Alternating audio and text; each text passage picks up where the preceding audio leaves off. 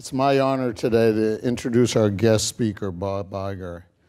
When Bob was named CEO of Disney, the market cap of the company was under $50 billion. Today, 11 years later, it's over $150 billion. And under his leadership, Disney has delivered 5 consecutive years of record results and a total shareholder return of approximately 400% compared to less than 100% of the S&P during that same time period. Bob stepped into his role in 2005 with a clear strategy for the future.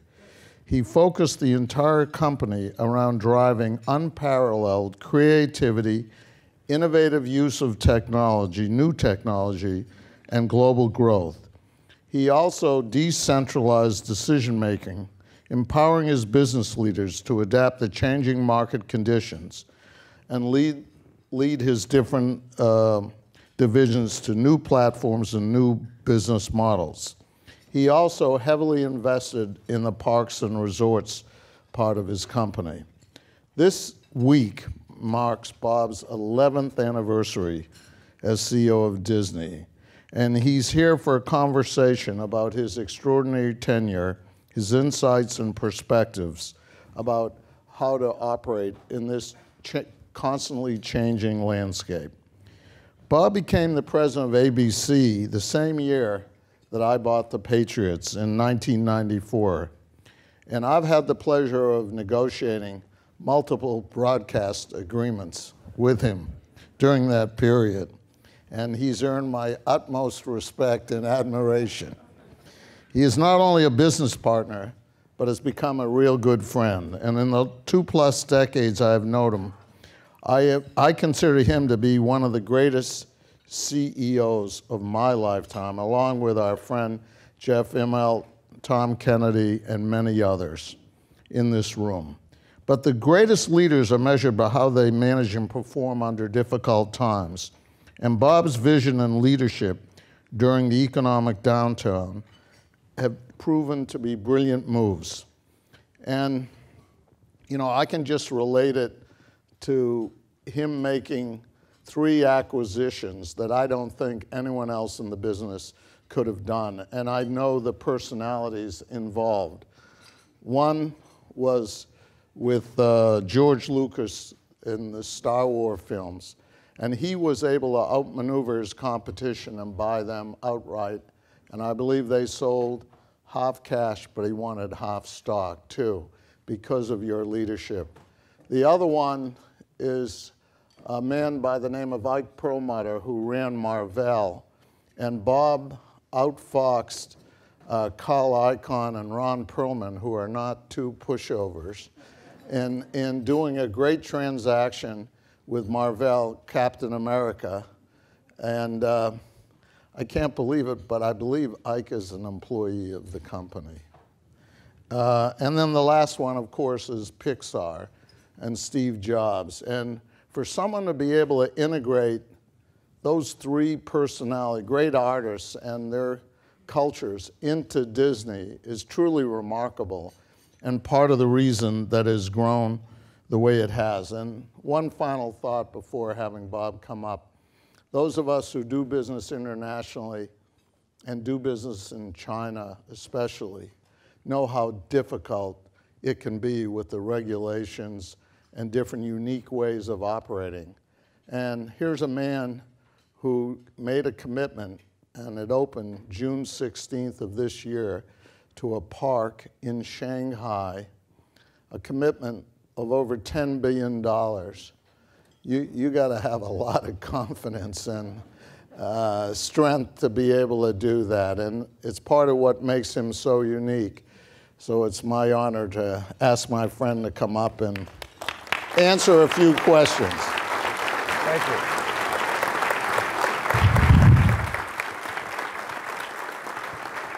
That was very generous of you, but I'm going to ask you the first question because we are in Boston, and I understand that a certain quarterback practiced for the first time with his team today, and I think you owe this group, I'm sure there are a lot of Patriots fans in the room, to tell us how he looked.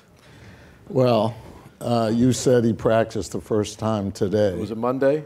Or is it? Today will be the first day, and I appreciate your support, even though I know you're a great Packer fan, which we understand. Me a Yankee fan, right? Yeah, no. But Look okay? I think he looks fine. I actually saw him in the locker room this morning. Does anyone ever think he doesn't look fine? Especially the women. He always looks great. Yeah. He always looks great. But practice is actually right now. So it's my love of Boston College and Bob Iger that... Thank you. So you opened the Shanghai Disney Resort, and this commitment, I know, for your company exceeded $6 billion, and I believe the government is a partner with you, or I'm not sure. You know, could you speak a little bit about what you learned about doing business in China and what role that park has in your future? Well, first of all, the park cost over $5.5 billion to build, and we're partners with the government in that entity. So we didn't put up all the capital for the park itself, but the government also put in probably $4 to $5 billion extra to build infrastructure around it: roads, power, waste removal. So it's the $10 billion that you mentioned earlier is about right, but a lot of it was Chinese money. It's an interesting question to ask me, because I'm not sure I could answer it in one afternoon. I first set foot on that property surveying on behalf of Disney back in 1999. So it was 17 years from the moment I stood on the property to the moment I actually cut the ribbon. Wow. And in those 17 years, it was one heck of an education. I think there's, you know, to simplify it, patience obviously is required for any entity that wants to do business on a large scale in China. I'm sure Jeff certainly knows that. One of the reasons for that is China is a very, very dynamic marketplace. It is still a developing country, and because of that, it's changing rapidly, and that change is coming in a variety of different ways.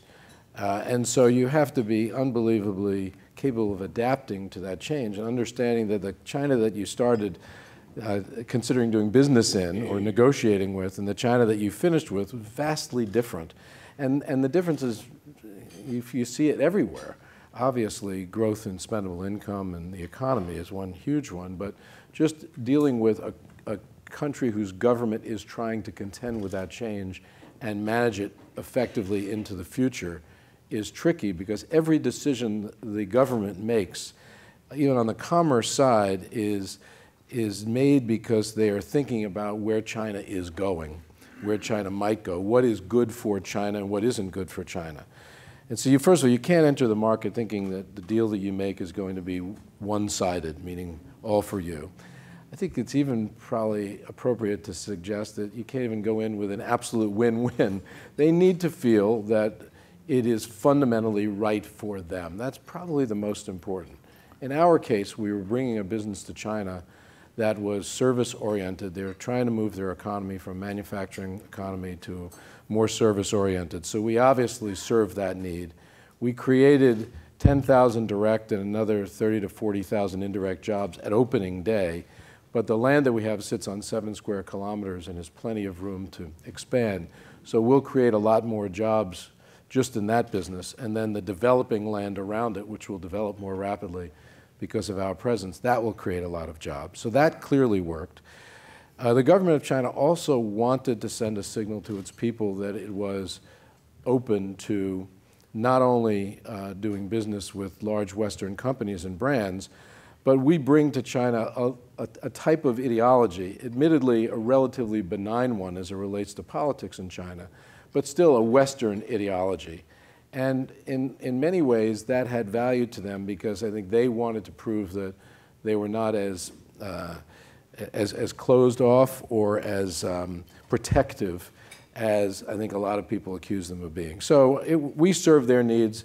They certainly served ours. It was a lengthy negotiation that got into a variety of very complex concepts like land ownership, which is not legal there, as a for instance, and partnership, but they're the majority partner, but we had to have control. That was obviously complicated, but we ended up with control of all the decision making. the whole issue of what gets built and to what extent it represents American culture versus Disney culture. And we actually ended up building something that I called authentically Disney, distinctly Chinese. And that was because I wanted very much to avoid being a cultural imperialist in China, because we had experienced similar things when we built parks in other places around the world. And I thought with a rising tide of Chinese nationalism, we could fall prey to something we would have a hard time recovering from, that being the accusations about American cultural imperialism. And we avoided that. So, I mean, I'll make a long story short, very complex, very satisfying, because we ended up not only getting it done, but the park that we've opened is doing extremely well.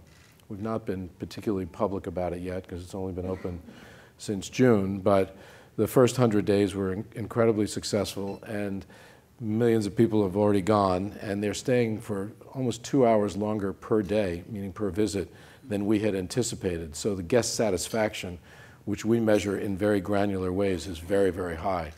So it's a great moment for the company. It is already a decent business, and it represents incredible potential for our company in the most populous country in the land, in its most populous city, for many, many years to come. Because what is better from a brand perspective than a large theme park that people can go to and immerse themselves in a very high level, meaning quality-wise, of entertainment. It's been great. Well, but it was patience. Anything you do, it takes 17 years. Yeah. That's not the normal American way. So. I told, by the way, I refuse to let anybody show me before and after pictures of myself. You look pretty good. Yeah, thank you. You're not Tom Brady, though. That's true. You know, technology has changed the world as we know it, and with so much disruption going on, how do you lead a company like Disney that has content and, you know, what's the role of OTT? You know, do you consider the acquisition that's been reported of Twitter or Netflix because of this changing environment, and how do you view that whole area?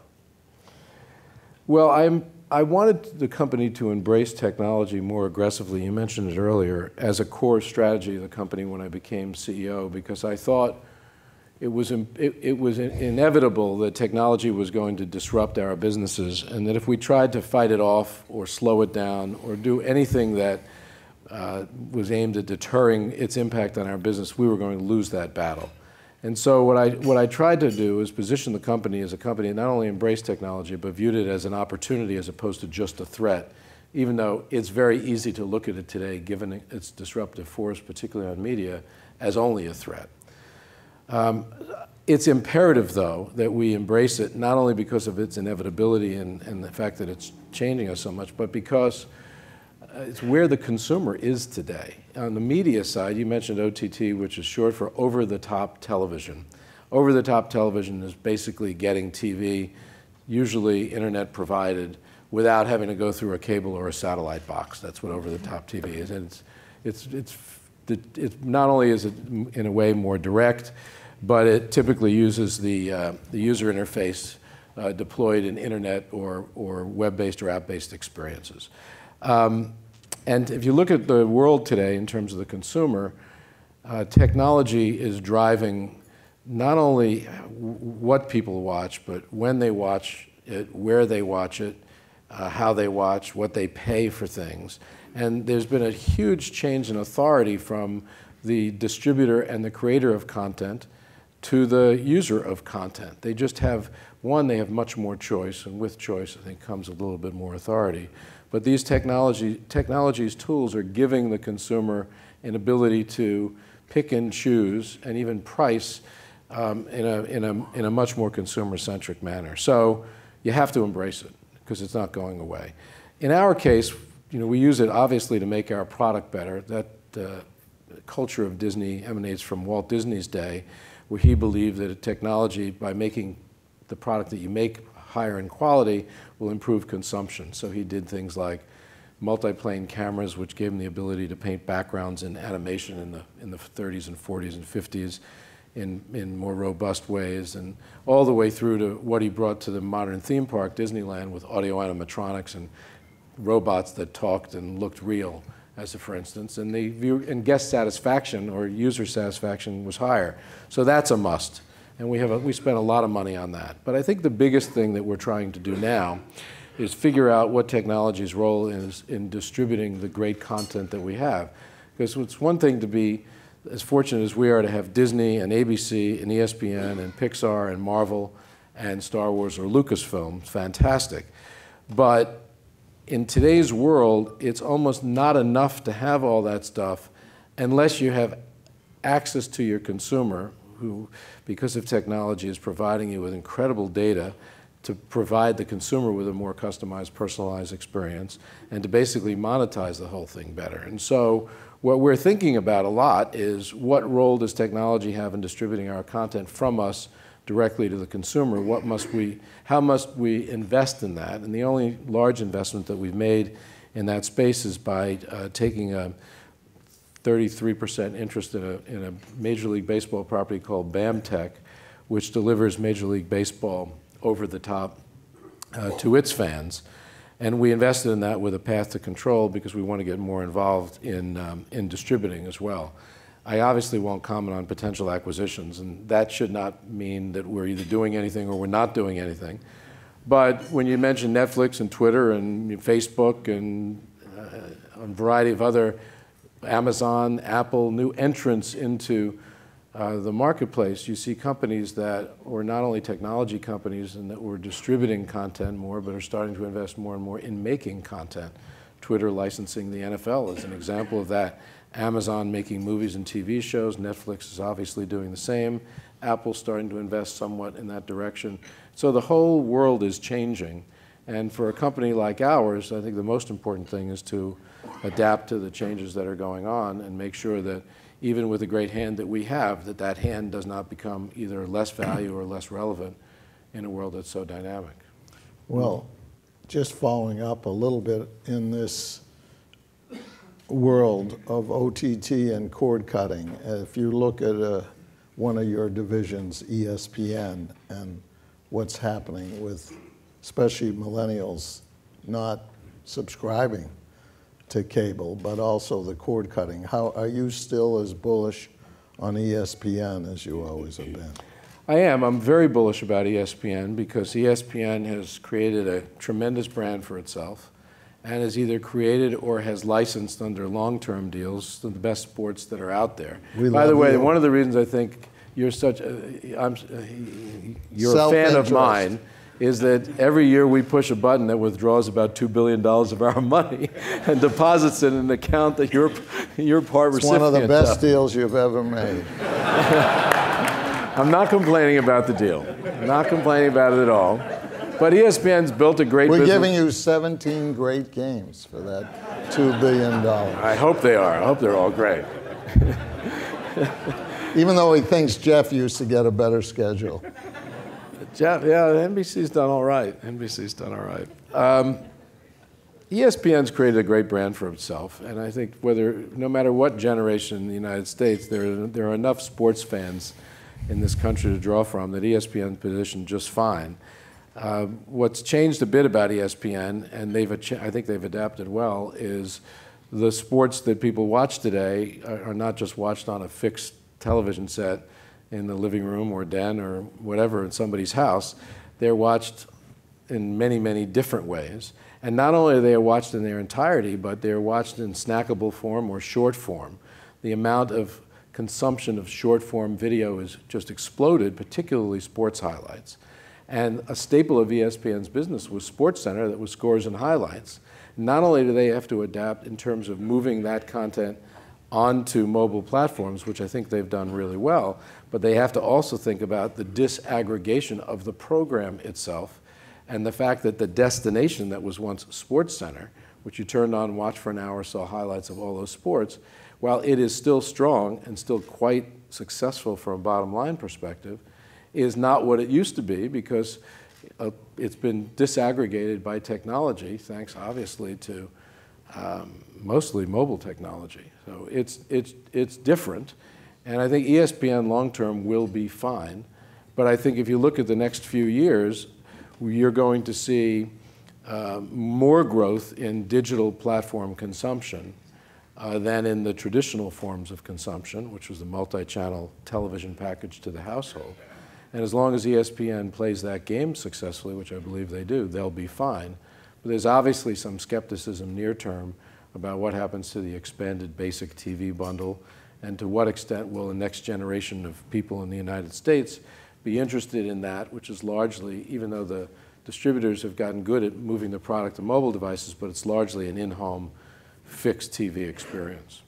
Actually, you know, that you raised this up. Can you speak a little bit about the skinny bundle, what you see happening there, and I mean how it? The skinny bundle is a lot of people, the majority of American households that get multi-channel TV subscribe to an expanded basic bundle of channels, which is typically more than 100 channels for some in the neighborhood of 100. Call it $100 a month. It varies. It can be $75 a month. It can be 150 channels. But consider basically 100 for 100. There's a huge amount of value there because of all the quality of those channels and all the variety that's there. But there are a lot of people that feel that there are a lot of channels that they subscribe to that they don't necessarily want, and they'd like to take advantage of basically fewer channels, spending less on fewer channels. And a lot of distributors have created what's called a skinny bundle, which is a cheaper package, but it typically eliminates sports because sports represents among the more expensive channels in that bundle. And that resulted in a loss of subscribers for not just ESPN, but some of the other sports services that was, in the last couple of years, a little bit steeper than Wall Street would have liked, than we would have liked. But that has plateaued, fortunately, and we don't see that growing much right now. But it is interesting to consider a world where consumers have the ability to pick and choose what the packages are that they subscribe to, and I think you're ultimately going to get to a point where that authority shifts even more. Now, it could be that when it happens, consumers will ultimately opt for more versus less, but we'll see. I tend not to be skeptical about it. I just think it's important to be open-minded and realistic about it. Given the large number of strategic acquisitions, which we discussed, Pixar, Marvel, and Lucasfilm, which have helped to drive your growth, aside from the tangible assets of movies, character, franchises, what other benefits and value do these acquisitions bring to you? Well, with Disney, we created a company that has the ability to leverage creative success in many different ways, not just across our businesses, but across the world, because the Disney brand is generally welcome in almost every country in the world, including China, as we talked about earlier. And so we can make a great TV show or a great movie, and it becomes a set of books. We're one of the largest publishers of children's books in the world, a theme park attraction or show or parade, a Broadway musical, a game, you name it. And the result is that our investment in the capital that we put into Disney-branded content or filmed entertainment returns very, very strong. We get very, very strong returns because of our ability to monetize that way. Consumer products is a very large chunk of it because it's a business that makes somewhere in the neighborhood of $2 billion a year for us, and it's global licensing. And most of that licensing comes from characters that were created in movies and TV shows, dating all the way back to Walt's day. When we looked at Pixar, that was clearly a production company and a brand that was also leverageable, like Disney, across the world, across all of our businesses. And the result is, if you go to one of our theme parks today, you'll see Toy Story and The Incredibles and Ratatouille and a number of other of the Pixar brands and characters. And that enabled us to not only justify the $7.3 billion acquisition of Pixar in terms of strengthening our animation business and our movies, but to deliver returns on what was a very, very large investment that were more than acceptable for our shareholders. Marvel fit into the same category: make great movies, turn them into great consumer products and games and books, and now we're starting to build Marvel theme park attractions. We're opening up an Iron Man attraction in Hong Kong in 2017, as an example, and Guardians of the Galaxy is going to open in Disneyland or Disney California Adventure sometime in 2017. And of course, there's Star Wars. Star Wars is one of the most successful franchises in entertainment that was ever created. And it's a replica of Disney in many ways. You make a great movie. George Lucas made 6 films, and he turned them into a goldmine in terms of the global consumer products and licensing. And we, in fact, benefited from that because as Disney, we licensed the right to Star Wars in our parks and paid George for that. So there were attractions in Florida and in California that were called Star Tours. So when we looked at Star Wars, we thought, well, if we could continue to make great movies, which is not an easy task, but we believed in our ability to do that, then in doing so, that success would pay enormous benefits across our global collection of businesses. And so we brought Star Wars out in December of 15, first Star Wars movie released and produced under us, first one released in 10 years, and it did over $2 billion in global box office. But the success of that film in terms of getting new generations of kids interested in Star Wars, and obviously the consumer products licensing business that it threw off, and then a very successful game with EA that we licensed, and we're building $2 billion plus Star Wars lands in California and Florida right now, which are the largest lands that we've ever built within our theme parks. And so it fits the same profile. One of the reasons why I think we saw value in those companies that a number of our competitors didn't necessarily see, or if they saw the value, they didn't have an opportunity to monetize it the way we did. In our case, it wasn't quite plug and play because that sounds a little too easy, but it was close to that. Well, I'll ask one last question before we open it up to the audience. And as you're one of the most successful and respected leaders in corporate America today, what leadership insights or lessons do you have for the next generation of business leaders, myself included? Although, you know, it's interesting because there are many similarities to what you've done. And when I say these things, I say them to describe what has worked for me and what has worked for Disney. And I think that there are a common set of leadership qualities that many good leaders have. But they don't have to be, and not everyone has the same set of them, and people can be equally successful with slightly different sets. So what has worked for us is, one, put all of your focus and make sure that most of your capital is put in creating quality, which is what you've done with the Patriots, as a for instance. It's very difficult to find examples in this world, as dynamic and as changing and as disrupted as it is, when something that is of great quality does not create value.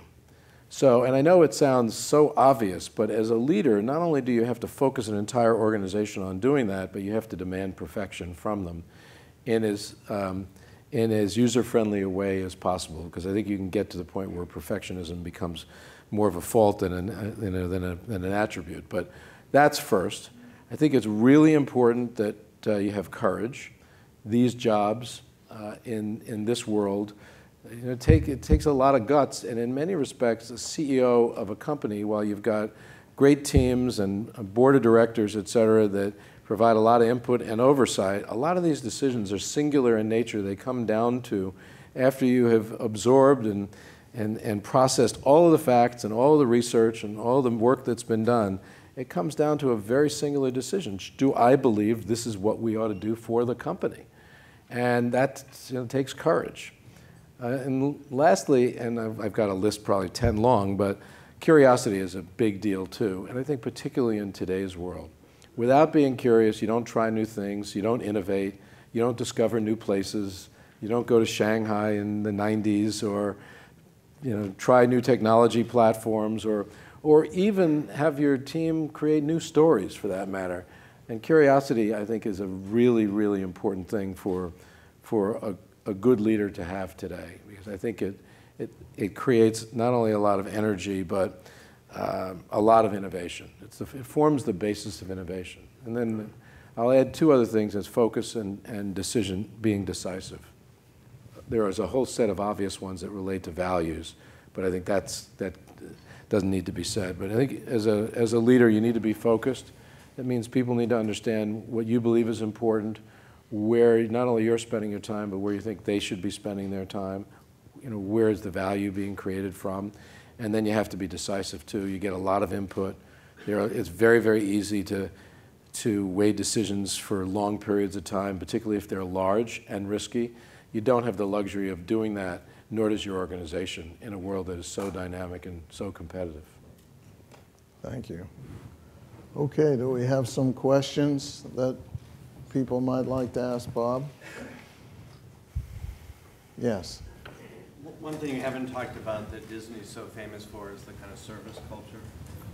Could you reflect on that a little bit? Yes, thank you for asking that. I talked to someone earlier whose daughter worked for us at Disneyland, and he told me that she just loves her job. And we do have a great service culture, mostly at our theme parks, and that emanates all the way back from really the mid-50s when Walt Disney opened Disneyland. And we have a very, very, I think, successful and effective training program that trains all of the cast members, as we call them, that now work in our global parks and resorts and cruise ship business. And I'm proud of the efforts that they make, because it shows up in customer satisfaction. What's most interesting about it is that the greatest learning in the world for them is doing, because the reinforcement, the positive reinforcement they get from delivering a good experience to someone who's visiting our theme park, no matter what generation, no matter where they come from, no matter what economic demographic, whether they're there for the first time or the 10th time, that positive reinforcement is phenomenal. It's not quite all that we need to train our employees or cast members to give more, but it's a major, major contributing factor to that. We love to, and we believe that it's a competitive advantage, we love to give people experiences that are memorable. And memorable experiences, not just riding on a ride and enjoying the thrill or having a good meal or seeing a good show. It's coming in and feeling welcome, that someone's saying hello to you. You know, it's somehow or another, it sounds trite when you answer the phone in your hotel room at a Disney resort and they say, have a magical day. But it goes a long way for people to feel welcomed, whether you're running a hotel or whether you're in airlines. And it actually surprises us how often we travel the world and see consumer service that's lacking, and we can't quite figure out how companies get away with that. So you'll see our employees picking up trash on the ground, and I will do that as well, by the way, when I walk through. And it's interesting to see it in Shanghai. One of the things that we asked ourselves, because we ended up hiring 10,000 people in the year before we opened, is, you know, how will we teach everyone in Shanghai? And what we ended up being able to do was, thanks to a partnership with the Chinese and American government, we brought 1,000 new employees to Orlando for a summer and trained them on that experience, and then brought them back, and they became the teachers of their other 9,000 cast members in Shanghai. And that worked really well. They saw how it's done in the United States. But it's a very, very important component of the success of that business for us. Yes. Relative to the arrangement in China, was there ever a time when you felt as though the deal was not going to happen? Yes, there was. There were a few times. I know this is a public forum, but I want to be a little bit careful, but I think this has generally been public. The negotiation was sailing along sometime around 2004, and there was a negotiating team on their side, a negotiating team on our side, but the principal negotiator, the chief negotiator on their side, was the party secretary of Shanghai.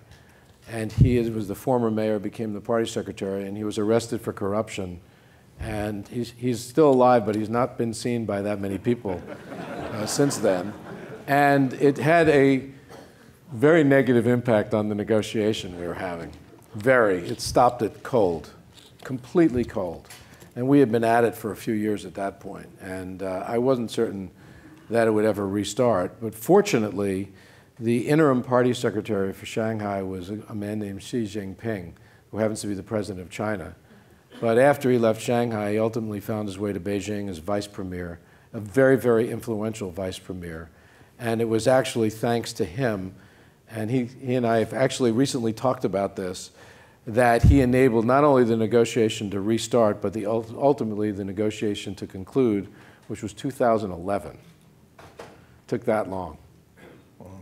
But there were times back in the dark days of 2004, 2005, 2006, and we pulled everybody out. We stopped everything. There was nothing to be done.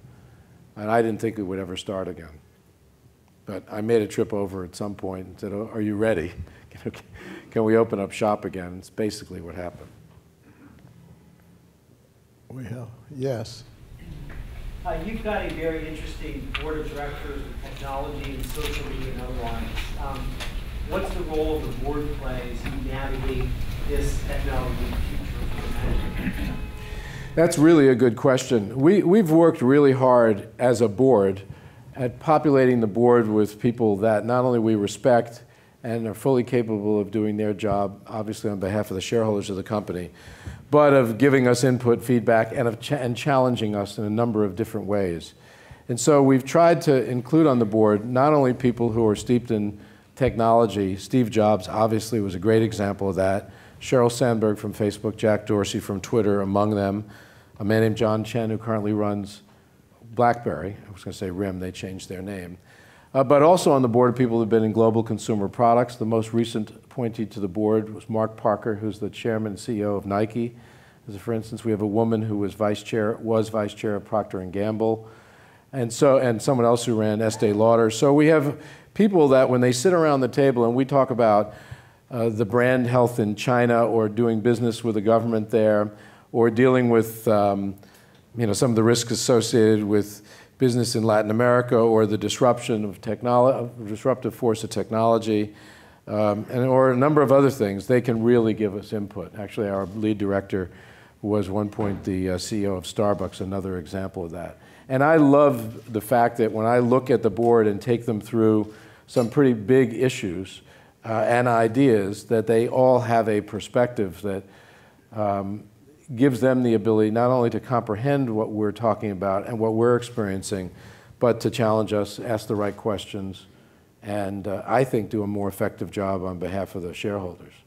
And I actually, I'm sure a lot of CEOs in the room, probably will say, going to a board meeting sometimes isn't something you absolutely look forward to because there are a lot of questions asked and you're put on a hot seat and it's a lot of work too. I find in the 11 years that I've been doing this job that I actually get stimulated by our board and welcome the communication that we have with them, that I have personally with them and that all senior management does. We've also tried to be very diverse as well. So we've had a number of women on the board, people of color, Asian Americans. We've not had that many from international markets, which is sort of the next thing that we're focusing on. Could I maybe ask, let me just, before we do, the area of security, you deal with tens of millions of customers. And in the world we're living in, how do you look at that whole area to protect Disney? All the time. All the time.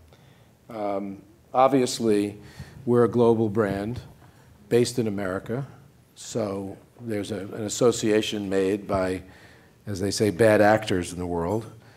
We obviously have a huge global footprint, and in some cases that footprint is manifest in very, very physical ways.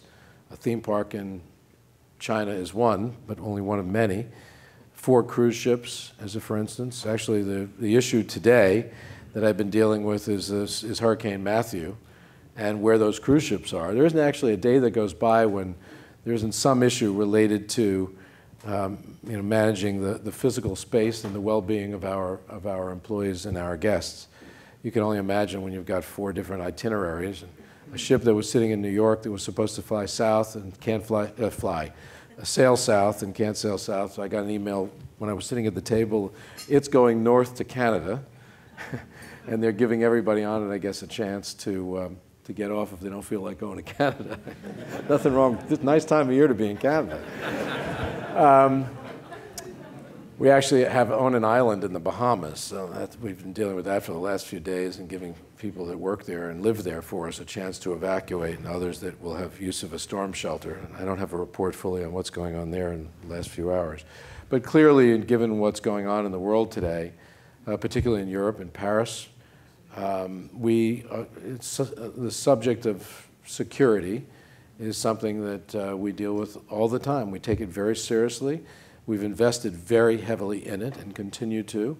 We have, fortunately, really good relations with not only local law enforcement authorities, but nationwide and countrywide, whether that's in France or in Anaheim or in Shanghai.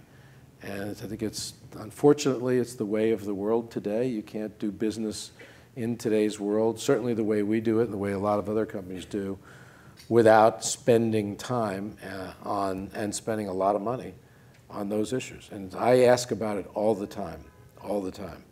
I don't want to wake up one day and find out that we could have done something to prevent something and we didn't, either because we were trying to manage our budget too carefully, or we didn't think about it, or whatever. So it takes a lot of focus, and fortunately, I shouldn't even say it, but we've generally been okay, even though we know, given who we are, that there are vulnerabilities. Yes. Hi, my name is Bill Phil. I own an emerging media company here in New England called Water Media. And prior to that, I actually worked for you at ESPN. I worked there for 15 years. I produced a show called NFL Prime Time with Chris Berman. Great guy to work with, and I know was great friends with Bob as well. But I also grew up following Walt Disney quite a bit. And a lot of his works and his thoughts, and been to Disney World many times, seen the camera that you were talking about that's in his experience at Hollywood Studios or Disney Studios. And my question to you is this: what is it like on a daily basis to be the man that walks in his shoes? And do you often find yourself with these big decisions to make, just simply saying, what would Walt do? So interesting that you ask that. We, about a year, or less than a year ago, we reconstructed Walt's office on the Disney lot in Burbank in the, I'm told, virtually exact way that he left it when he died 50 years ago this December, including pencils on the desk and note cards and scripts that he was working on and a bulletin board that has plans for all kinds of new Disneyland attractions, and he was also starting to work on developing Disney World in Orlando, where he had amassed, whatever it was at the time, 30 or 40,000 acres of land in Central Florida, all very, very quietly. And it's great to go into that office. I actually spent a couple of hours there a few Fridays ago. It was a quiet Friday, late summer, and I had been there to cut the ribbon when we opened it, but I decided I would go in, not to sit in his desk, by the way. I avoid doing that. But just to look around and just kind of get a bit of a feel, because I guess if you're in the physical space that the person worked in, you can somehow or other you get a sense for who he was and learn, even though I've read a lot. And it was a nice experience. I don't ask myself what he would have done, because the world is just so different today, although certain principles that guided him guide us today. What I talked about earlier, just about focusing on quality, as a for instance, he was great at that. But it's such a different world, and I think a lot of decisions that we make wouldn't necessarily be applicable. That said, in part because I'm asked about it, in part because I do think about it, what we think of the company that he founded in 1923, what would he think about it if he saw it today? And his grandchildren are still around. They're not involved with the company, but I talk to them every once in a while. His son-in-law is still alive. One of his daughters died within the last couple of years. I talk to them occasionally about it. And I happen to believe that he would be really proud of the company that he created. Star Wars would have been something, and George Lucas said this, that Walt Disney would have invented, when you think about it. And I think that, what's that? Tomorrowland, that's right. Although, interestingly enough, Walt had it easy with Tomorrowland, because Tomorrowland in the 50s was about microwave ovens and get this, telephones where you could actually see the person when you were talking to them. Amazing, amazing. Today, what we decided, going all the way back to Shanghai, one of the decisions we had to make is, what do you put in Shanghai today? Walt had 4 lands in Disneyland: Adventureland, Frontierland, Fantasyland, and Tomorrowland. Frontierland was based on the American West and Davy Crockett. You don't try that in Shanghai today. So Davy who? Like, you don't do that. By the way, we didn't put Main Street in. Main Street in all of our parks was loosely based on a town, Marceline, that he grew up in as a kid. And I didn't think that would resonate to the kids in Shanghai, so we eliminated Main Street, which was blasphemy. But we did put Tomorrowland in, and we had to ask ourselves, and to today's kids, what is Tomorrowland? Because there's so much science fiction that is driven particularly by high-end computer graphics, where you have a vision that is so rich, whether you're playing a video game or seeing a movie. It wasn't an easy thing, so we designed something that was basically a world that is healthier, cleaner, safer, not quite safer, I mean, that's kind of obvious, but a more idealized version of what today's world is. Environmentally friendly, that sort of thing. It also has a great Tron. We have a ride that's fantastic in it, which is called Tron, which is light cycles that were in the movie Tron. It goes 60 miles an hour out. You shot out of a building at 60 miles an hour. Anyway, that's Tomorrowland. But anyway, I think about Walt.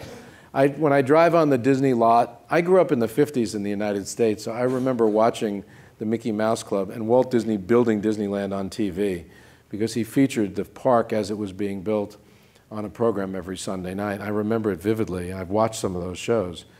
And I marvel at the fact that I have this incredible opportunity in life to run the company that was founded by Walt Disney. And so when I think about Walt, I mostly think about it as a means of reminding myself how appreciative I should be of the opportunity I have, rather than, hey, I've got his job, or, what would he do?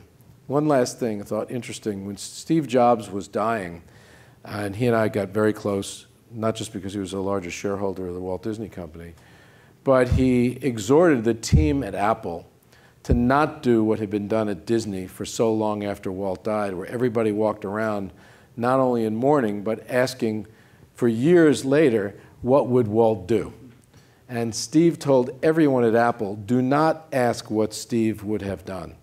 And Tim Cook, who runs Apple, has been fantastic at that. I have the privilege of sitting on that board, and I know for a fact that Tim is not doing that.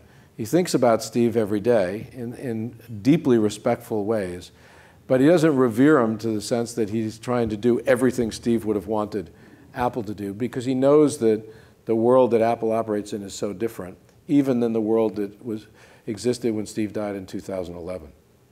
It's good advice. Wonderful.